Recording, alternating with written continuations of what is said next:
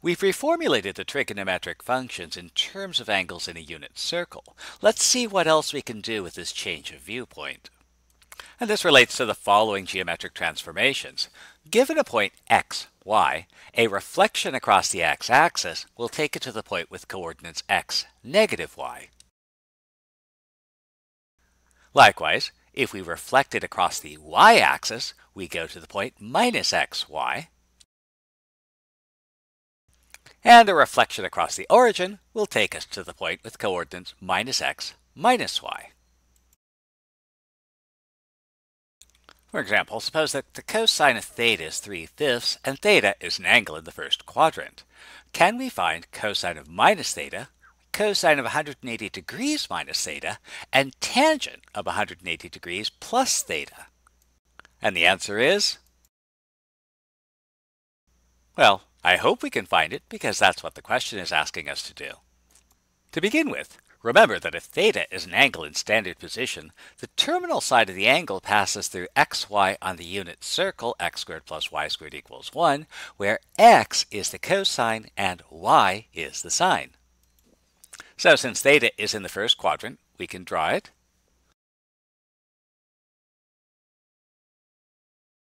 Since the cosine is 3/5, the terminal side of this angle passes through a point B on the unit circle with coordinates x, y, where x is 3/5. And y can be found by solving x squared plus y squared equals 1. So P has coordinates 3/5 y, where we can find y if we need to. Since minus theta indicates a rotation in the opposite direction, we can also draw an angle minus theta.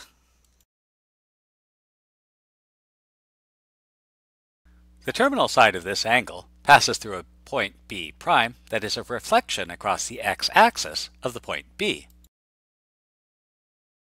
So that tells us the coordinates of this point will be 3/5 negative y. But our x value is the cosine. So, since B' represents an angle of minus theta, we can read this off. Cosine of minus theta is 3/5. Now this is an example of a very useful theorem. For any angle theta, cosine theta is cosine of minus theta. And here's an important point to remember. Don't memorize theorems. Understand concepts instead. In fact, you're better off letting this theorem fade from your memory. Instead, understand the process that gave us this result, that theta and minus theta indicate rotations in the opposite direction, that we have a reflection of our point across the x-axis, and that cosine is the x-coordinate. So, for example, when we want to find the cosine of 180 degrees minus theta, we have to think about this angle 180 degrees minus theta. And the angle 180 minus theta can be found by a counterclockwise rotation of 180 degrees, that's halfway around, followed by a clockwise rotation back of theta, that's back theta. So if we look at this, the terminal side of the angle 180 degrees minus theta will pass through some point B' that is the reflection of B across the y-axis. So the coordinates of P' will be minus 3/5 y. And since the x-coordinate is the cosine, we can read this off. Cosine of 180 minus theta is minus 3/5. And this is an example of a theorem. But again, the theorem isn't worth memorizing. What's more important is understanding this concept of measuring the angle by a rotation.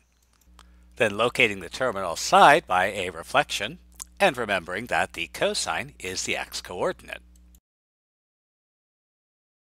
How about the tangent of 180 degrees plus theta? Well, again, the angle of 180 plus theta can be found by rotating counterclockwise a half turn, and then rotating an additional amount, theta. And we see that the terminal side of the angle 180 plus theta passes through a point P' that is the reflection of the point P across the origin, And so the coordinates of this point will be minus 3/5 minus y. Since tangent of theta is y over x, we need to find y. Since this is a point on the unit circle, we know that x squared plus y squared equals 1, and we know the value of x, so let's go ahead and solve for the value of y.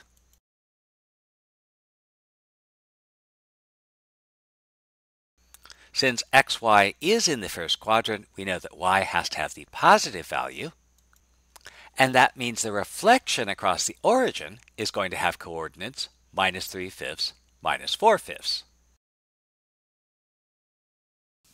And tangent is our y coordinate divided by our x coordinate. So tangent is going to be minus 4/5 over minus 3/5, which will be 4/3. And this is an example of a theorem, but who cares, because you're not going to memorize the theorem, you're going to understand the concept of a rotation and a reflection. Or suppose we know that sine of theta is 5/13 and theta is a first quadrant angle, let's find cosine of 90 degrees minus theta. So a useful thing to remember is that success in mathematics and life is all about habits. By now, you should have developed the habit that any time you have a trigonometric problem, you should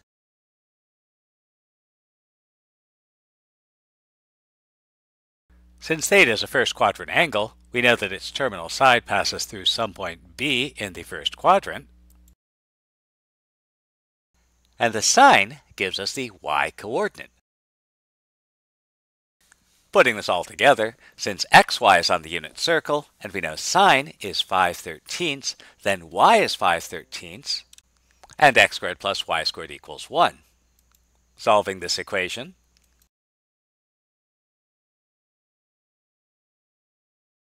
and as an equation, x has two possible values, plus or minus 12/13. But because our point is in the first quadrant, we know that x has to be positive. So this tells us the terminal side of theta passes through the point 12/13, 5/13. And if it's not written down, it didn't happen. Now the angle 90 degrees minus theta can be found by rotating a quarter turn counterclockwise, that's 90 degrees, and then rotating clockwise by theta. And the terminal side of 90 degrees minus theta will pass through the point B' on the unit circle. Again, another useful habit to get into when dealing with trigonometry, and really all mathematics after this point, is to look for the right triangle. One of the right triangles is this one, and that's the one that gave us sine theta equals 5/13.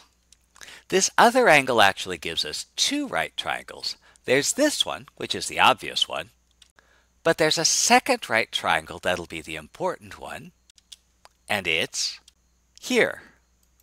Now, because both of these angles are theta and both of these angles are right angles, and this length is 1, these two right triangles are congruent.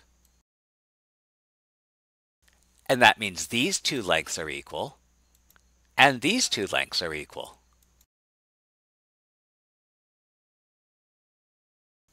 Well, this length is our x-coordinate of the point P, so that's 12/13, which means that this length has to be 12/13.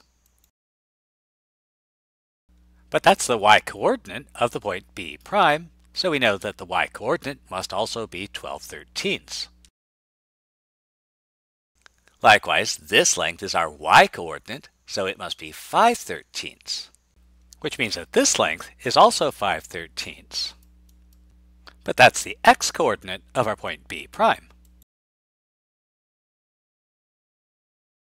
And so we see that the terminal side of the angle 90 minus theta passes through the point 5/13, 12/13. But the cosine is the x-coordinate, so the cosine of 90 minus theta must be 5/13. And again, this is an example of a theorem that it's not worth memorizing, because it's more important to understand the concept that produce this theorem.